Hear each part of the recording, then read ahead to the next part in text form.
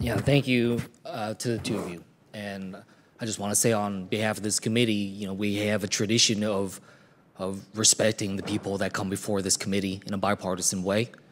Make sure that, yes, we may have some disagreements about our policy, but all of us here are committed to our national security, committed to our service members, and certainly committed to recognizing that your leadership is a leadership across the entirety of our military, not just in terms of, and certainly not in terms of any political discourse or political party. So I just wanted to thank you, all three of you, for coming before us today.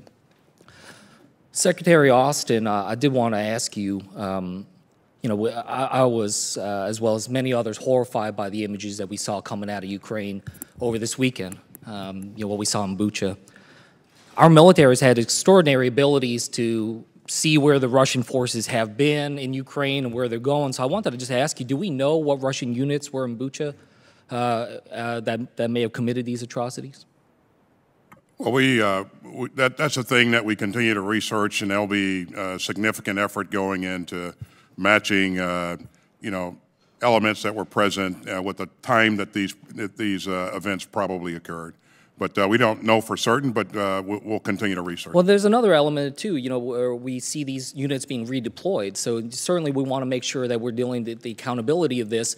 But also I have real fear about where these units may now be redeploying, whether or not they will conduct similar types of atrocities against Ukrainians in other parts of Ukraine. So I just ask for your attention on that as well. Absolutely. With these horrific attacks, we see there's redeployment of Russian forces as well, their apparent decision to pull away from Kyiv.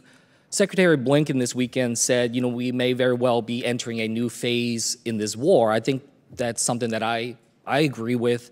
In my sense, it really does feel like where we're at now is different than where things were 5 to 6 weeks ago. But I wanted your thoughts on that. Does that sound right? Does this feel like a new phase in the war?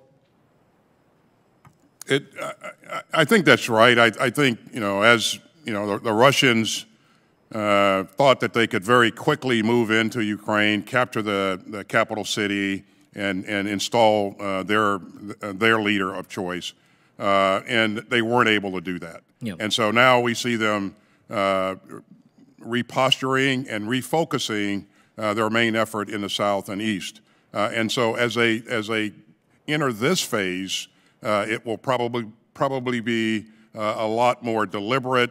They'll be able to mass fires a lot more, and so the violence will probably go up in a notch there in terms of the types of things we've been seeing.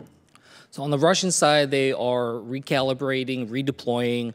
Looking through your testimony to this body, you talked a lot about the need for us to be changing and adapting the ways that we operate, adapt and fortify our defense, have resilience and adaptability in terms of our defense. So with this new phase of the war, with these shifting goals that we've seen from Russia, does that give us space to reassess what the Ukrainians need? As you talk about how we may see even greater levels of violence and firepower from the Russians, does this give us that space to reassess what they need?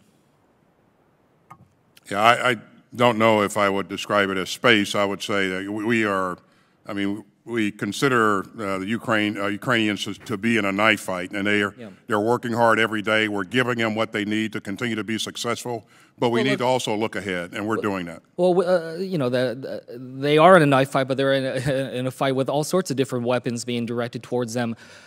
I guess my more direct question to you is, if this is a new phase of the war, do you feel like there is space for you and the administration to reconsider, for instance, the fighter jets and the transfer, facilitating the transfer of fighter jets to the Ukrainians? Is that something now that we're in a new phase that you would reconsider? If you're talking about the transfer of MiGs, countries have the ability to do that now.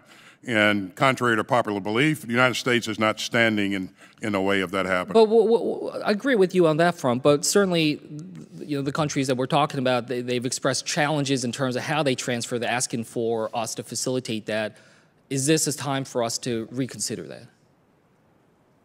Well, this is a time for us to continue to focus on those things that will be effective in this fight, and even amping up, the capabilities that we provide them in terms of those things that are most effective. Well, I'd like to work with you as we enter this new phase to figure out what exactly we can do for the Ukrainians. Thank you for all your help. Yeah, we'll continue to do.